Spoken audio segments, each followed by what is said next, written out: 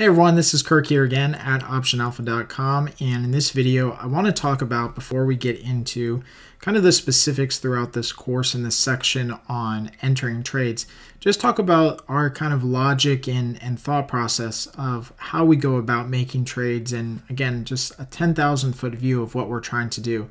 So it's obviously a game of numbers, and I often say, and have often said, that when it comes to options trading, we should run our business much like a casino does. And we all know that casinos make money. I mean, they make money hand over fist, but it's sometimes hard to step back and find out exactly where their edge is. I mean, we know that, casinos make money and they have an edge and they want us to play, right? But let's quantify that. What does that look like? And what are the mechanics and logistics behind that? Because there's much more to it than just the percentage that they're going to win or lose on a given trade or a table game. It comes down to sizing, table limits, number of times that people play or roll the dice. There's a lot that goes into it, and we should act much like a casino does, but we often do the complete opposite, and you'll see why. So how does a casino really make money? And again, what's their edge that they have over us? How do we quantify that? So let's start with roulette. And admittedly, roulette is one of the worst odds games, but it's actually one of my favorite ones to play. I mean, go figure. But I like playing in it. I don't go there to make money, but when I go, I like to play roulette. I don't, follow all the things with poker and the different players at the table. I just like to play roulette and bet on the different, numbers and spaces.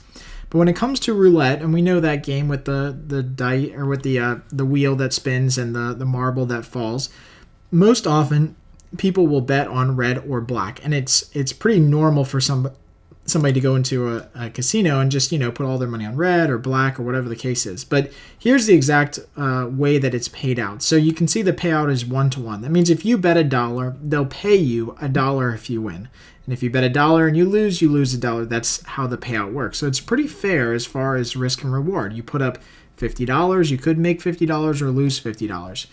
But here's where the casino's edge comes into play, and there's two different ones. So there's the European probability, which European roulette wheels only have one green zero, and so they do a little bit better as far as probability. Us Americans, we get hammered and we have two double zeros on our roulette wheel, and so that means that our probability is even lower. But you can see that the probability of this happening, either one of these, red or black, is just about 47%. So even though you're making $1 for every dollar you put up at risk, the likelihood of you keeping that is 47%, which means that the casino's edge is somewhere around 2.5 to 3%. Okay, and so that's how we can find out what the casino's edge is because every time that we make this trade, theoretically, we're losing about 2.5 to 3%. Now, it's not a lot, right? It's not like the casino is robbing you of your money immediately. But over time, you can see how this really grows. And again, you can see the number of total times it can happen and the colors and everything and the numbers that are covered in this. So as we go down on the roulette odds, you can see again that probability of red or black, about 46, 47%, depending on how you calculate it and who you look at, a number of occurrences. But you can see that the odds of that happening, even with just even numbers that have 1-to-1 payouts, are pretty much the same, right? Again, the casino is not going to rake you over the coals and take all your money at once. They want you to stay longer and they want you to play longer. And then obviously as you get further and further down, the probability of hitting kind of any one number on the roulette wheel decreases dramatically, but the payout is obviously a lot higher. So instead of being 1-to-1, they'll pay out 35-to-1. So if you put up $1 in money to bet and you hit it, you're going to make about $35 for every dollar that you put up. So big payout, but it's got a very small likelihood of actually happening. Now, why table limits? So you've often heard that when you go to a casino, that the casino will have a little sign posted there that says that this table has a table limit or a bet limit of, say, $50 or $100. Well, having table limits increases the number of quote-unquote plays that a person will make, which thus increases the house edge back to the casino. So the longer you play, the more you stand to lose. And that's period. End of story. There's no debating it. So casinos deliberately want you to make lots of plays and play a lot. And they want you to do it with a small amount of money. So I often say, and I've done a podcast on this too, is that if you walked into a casino and you told the casino manager, hey, I want to bet $1 million on red right now. One bet, $1 million on red, one roll, one spin, and that's it. And they would absolutely hands down say no way, right? Most 99% of casinos would say absolutely no way, because their one-time probability of losing on that bet is about 47% that they're going to lose to you. So it's too big of a bet in one full swoop. What they would want to see is they want to see you spread that $1 million over thousands of different bets.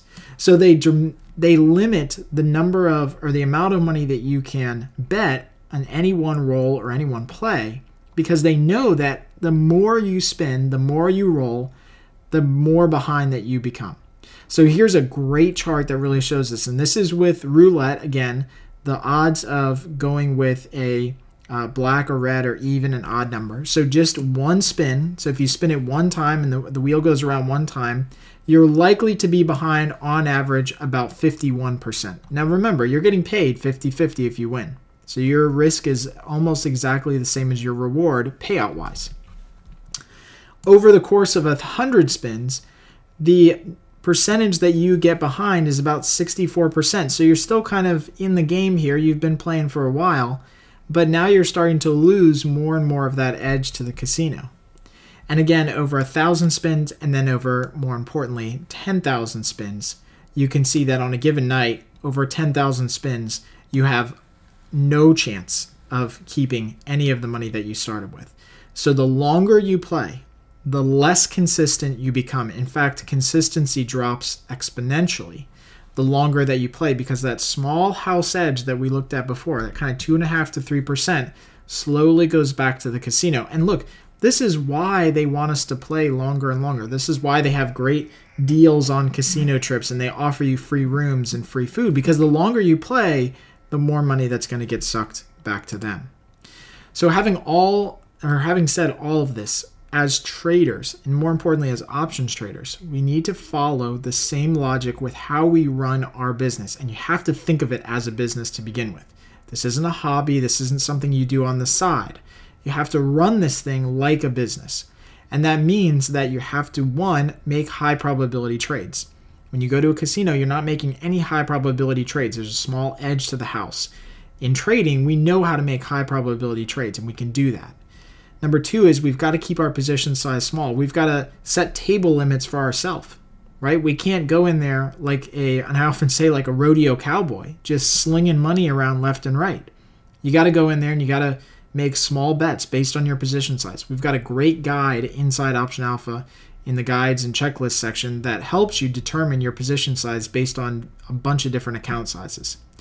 And number three, we have to understand that consistency is what leads to profits. So being able to make high probability trades with small positions over a long stretch of time, right? And going back to the casino example, they didn't really have a 100% chance of success in winning until they had 10,000 spins. Now, that doesn't mean that we've got to make 10,000 trades, but that does mean that 1 or even 100 trades over the course of a year may not get us to that consistency level that we want. But we're assured that if we keep making high probability trades and keep setting table limits for ourselves, that we will see success the longer and longer we stay in it. That's why guys in this business who've been in it 5 years and 10 years become more and more successful, because they've just made more trades. And if they stay consistent and persistent, it will lead to profits. So hopefully this has been a really good tutorial just to kind of, again, get you started before we get into a lot of the logistics of entering trades and how to kind of manage some of those entry points and looking for trades. It's important to take a step back and understand kind of the 10,000 foot view of what we're trying to do here. So as always, if you guys enjoy this video, please share it online, on Twitter, on Facebook, add a comment right below this video in the lesson page. If you have any questions, I'll make sure I get back to all of those, and happy trading.